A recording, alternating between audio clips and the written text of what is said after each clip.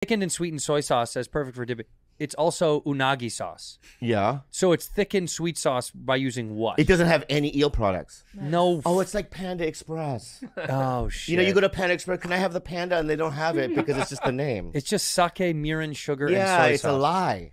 It does. No, it feels like there's eel in there. No. There's no eel. No, I don't think so. Why do they call it eel sauce? I think it's I used to work at a poke place, and they always, they always dress the eel in that sauce. Like they always dress the eel in that sauce. Yeah, it's like associating, and so they're like eel sauce. It's like saying the steak sauce. Yeah, there you go. I don't like this at all. Yeah. Whatever's going on up in that booth right today, don't stop looking at each other. It's like saying meerkat gravy. Yeah.